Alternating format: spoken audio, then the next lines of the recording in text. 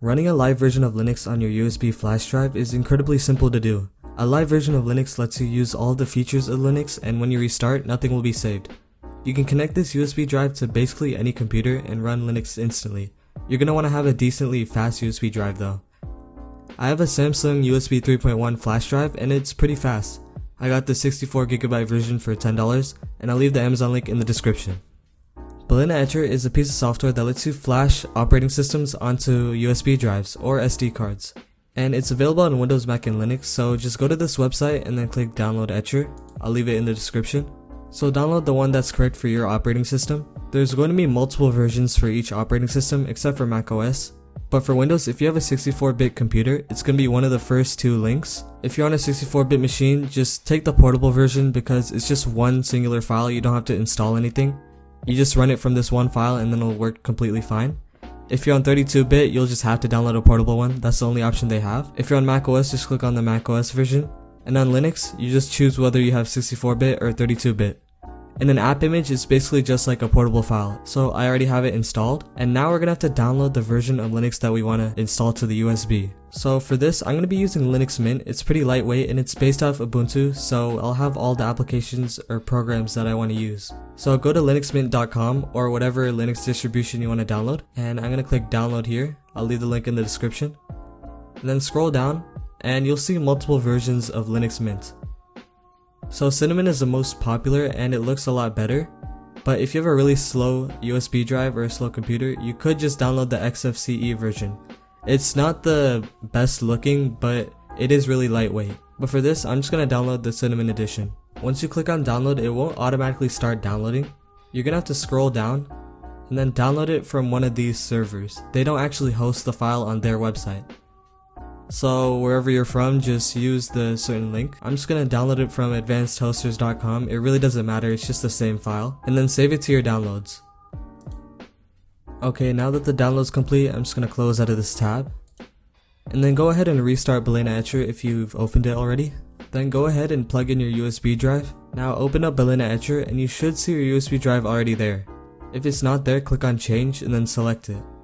If it doesn't show up, try restarting balenaEtcher and then see if it'll show up. Then click flash from file and then select the ISO that we just downloaded from linuxmint.com. So I selected the Linux Mint ISO file and I selected my USB drive. And when I click flash, it's going to format my drive and I will lose all of my data from the drive. So if you have anything that you need from that USB drive, make sure you back it up because this will erase everything. Now click flash, and then for me it's going to ask for my password, so I'm going to put that in. And then it will flash. With the Samsung USB drive, it is pretty quick, so it might take a minute. But if you have a really slow drive, it might take a long time. Now that it's done, you have a version of Linux on your USB drive. And you can run this basically off of any computer. It's that simple, you just have to select the drive, select the ISO file, and then it automatically does everything for you. Now I'll show you how to actually boot off of this USB drive from any computer. I'm recording on my phone right now, so the quality is not going to be that great, but make sure your USB drive is connected to the computer you want to boot into Linux. Then search up what the boot menu key is for that computer. This is not the key to enter the BIOS, this is the key to enter the boot menu. It'll show up with all the devices that you can select to boot. Just search up boot menu key for whatever brand computer you have. If you have a desktop PC, just search for that certain motherboard. Now I already know mine is Asus and it uses F8 to get into the boot menu, so I'm just going to restart real quick. Now that it's booting up, I'm just going to keep clicking F8 and then it should show me the boot menu. Now here are the different options I can boot from. If the USB flash drive is shown twice, just click on the first instance of the USB drive. So I'm just going to click on this one. There's only one instance for me. And then it should show up with this menu instantly.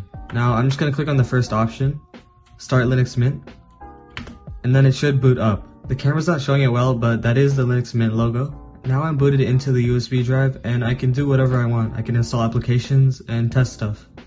If you get an error like this when you try to boot into your USB flash drive, this operating system might not be compatible with your secure boot. I don't really know a lot about secure boot, but what secure boot is it tries to stop your computer from booting into different operating systems that it doesn't trust.